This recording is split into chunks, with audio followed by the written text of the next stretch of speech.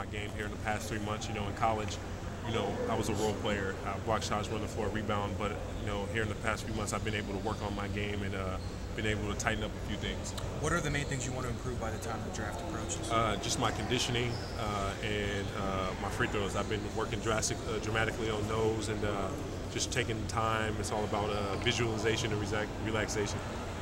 Are you comfortable with this process, or do you feel like this is kind of where I belong, or do you feel like, man, I probably should not, that you made a mistake, but do you kind of feel like you're kind of a fish out of water here, or are you kind of catching up? This is something that I've been doing for the past 8 years. This is something that hasn't changed for me. I've had a lot of things off the court, kind of dictate the steps in the process of it. But now that I'm able to get back and I'm able to do the things I need to do, everything will be fine. It seems like teams are after. I mean, your measurements, all the things. Tops for all the combine. They're seeking guys like you. You're a rare commodity. I mean, do you kind of sense that the teams are kind of looking at you and saying, "Hey, if you can keep everything straight off the court, I mean, I can tell you this for sure that interviewing, I had over 12 interviews, and I'm pretty sure about half of the teams that I interviewed, maybe all of them, I don't know, but from what I get, that I have a very strong chance of playing ball at the next level. What were the teams that you interviewed with? Let's see here: the Celtics, the Grizzlies, the Heat, the Clippers, the Lakers, the Wizards, the Rockets. A few more. Was the Sixers in that group? The Sixers, yes. Philadelphia had them as well. No.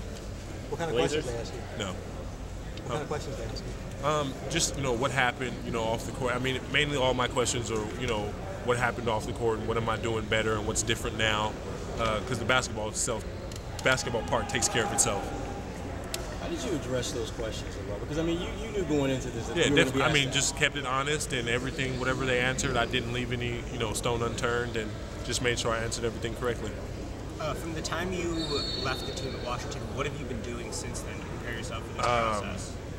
It's been a long process. I've had a lot of education around drugs and alcohol. A lot of things that I've been through. I haven't kept that a secret, and I've just been working on myself with a team of people that are really close to me and building a structure so that I can have success at the next level. Basketball-wise, have you been playing in games, or have you been working with a personal trainer? Where have you been working out at? I've been working out at P3 in Santa Barbara with BDA. Philadelphia's my agent, and I just got back on the court for the first time 5-on-5 last week since I left Washington. But my workouts and my strength and conditioning have been going perfect. What are you looking for from a team? You said the Celtics were one of the teams that you had a chance to speak with. Just give us a sense of just what that conversation was like with them. It was a really good conversation. I felt really comfortable with Coach Stevens. He knew a little bit about my situation, but I was allowed to talk to him and have the opportunity. It was good. Based on your situation, what are you looking for? Teams are trying to find out what they can get from you, but what are you trying to get from the franchise? Just to be a part of a franchise that has a good team structure, that has good team chemistry, and a great coaching staff is all I'm looking for. That's all I need. But it has to be more than just basketball, though, too. Oh, right? definitely. Yeah, definitely. It's off the court as well. But I have, like I said, I have that structure set up outside of with my team and with my agency to have that taken care of. So I'm not putting that burden on the team. I'm making sure I do everything I need possible. What did you get from the sense from the Sixers interview? I mean, some of the things y'all discussed and moving forward. We just talked about being a young and developed franchise, young and developed, and to have somebody like me would be good. It's just that I have to take care of some of the problems that I have off the court. What do you think that you could bring to the Celtics coming in, not only on the court, but off as well? On the court, defensive presence. I think I block shots at a high rate. I think I'm a very good defensive player. I consider myself to be the best in the country, and I work hard and do everything I have to do. And off the court, I'll just take care of the things that I'm working with and just make sure I take care of them. When you were talking to Coach Stevens, what was something that you were really wanting to get across in the interview process to him? I was just trying to sell myself that I'm one of the top defensive players in the country, one of the best players in the country. When I think of it, and just trying to sell myself so I can get a put on the team. What did you get from them though? Like, what were they saying that stuck with you that they were trying to relay to you? I mean, mainly in all my interviews, including with the Celtics, it's just the same questions about. Mainly the questions were, how have things changed, what happened, and how can you better from here on out? Why are we taking a risk on you? And I mean, those have been the main questions I've been answering. Did you take anything from a player like Hassan Whiteside, who sort of faced similar issues in college and then went on to be a good player this year? For me, I've looked at a lot of situations in the league, and mine is different. Mine is unique from what I do, and I still have this chance to. I have a different perspective of what my situation is from Hassan Whiteside, but I did look at it and I did see that anything is possible. So what do you boil yourself down to? Like, where you made these missteps? What do you think it really comes down to? Just bad decision making. Had bad immaturity. I didn't have the proper structure that I needed around me, and now that I do, I'm making better decisions. Did you hire a life coach? Yes. And what does he kind of teach you about? Everything about life, whether it's basketball, whether it's just going to the store and picking up some food. Everything is every small thing is critical in life. What have you learned about yourself over the last couple of months? That the person that I've been for the last 3.5 years or made out to be, that's not really me, and I kind of got away from it, and I kind of got sucked into all the hype, and I didn't live up to it, and it's something that it affected me negatively. Do you feel like that there's just been a lot of maturity for you in general over these past few months? Definitely. I've matured a lot. I've had some of the top help in the country.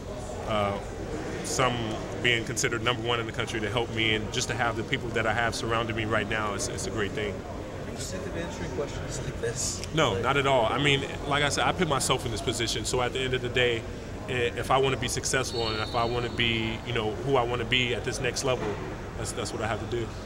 So I don't mind it at all. Everybody knows you're a beast on defense, but I was watching the recent workout video of you, and you have a filthy step back jumper. When did you add that to your game?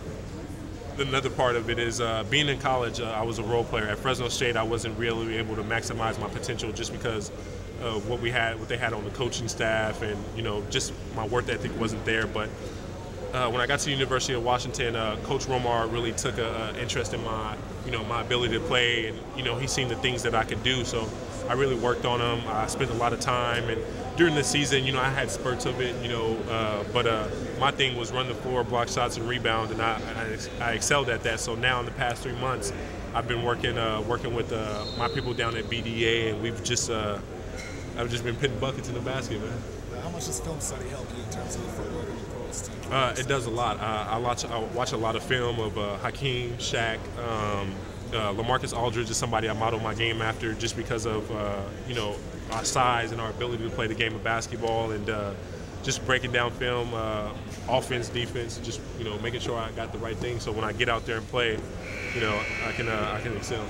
Robert, you seem to be a polished, mature kid. I mean, you don't seem to be quote unquote a knucklehead. Are you kind of surprised at yourself with some of the decisions you've made? Because you seem like you're polished. You're comfortable with this. I have a clear understanding of what's going on in my life, and unlike most people in my situation, I've been able to identify the wrongs, and I've been able to go through the experiences, and I've been able to learn from them. And everybody makes mistakes, regardless of whether they were the mistakes I made or the mistakes I'm going to make in life. We're going to make mistakes, and at the end of the day, I've learned and I've made my mistakes, but I'm still going. Robert, what do you bring to an NBA team? I'm a great teammate. I bring character. I'm a great guy on the court. I love my teammates. I love the guys that I play basketball with. I bring a defensive presence. Like I said, I consider myself to be the best defensive player in the country. So I feel like I can go in immediately and be a presence. What's your one weakness you need to improve on? Conditioning. I've been out for a while, so I'm just getting back to it. But I feel like once I'm at the top of my condition, I'll be unstoppable. At what point did it hit you that for you to have this dream of being an NBA player, you had to make some serious changes? When did you kind of, I guess, hit your rock bottom in all this process? I hit my rock bottom at Washington when I left. It was a surprise. It wasn't a surprise, but I just didn't think it was going to happen. I thought I was doing so well, and it was going to keep me around. But it's just about I made a lot of bad decisions before that, and it's just I hit rock bottom, and I just realized you know, I'm 21 years old. I got a family to feed, and the food's not going to put itself on the table. And so I have one more opportunity to accomplish my goals and be able to take care of my family. So I'm going to sacrifice and do everything I can possible. Which NBA players, if any, have you already spoken to for advice, and what kind of stuff have they told you? One person that I've talked to a lot is Spencer Hawes. Over the summer, a lot of the Seattle guys, Jamal Crawford, Will Conroy, Brandon Roy, Tone Roten, Nate Robinson, a lot of those guys kind of took me under the wing, and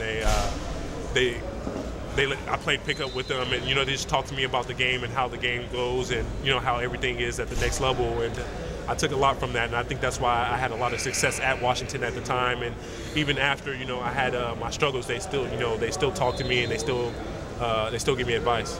Why should an NBA team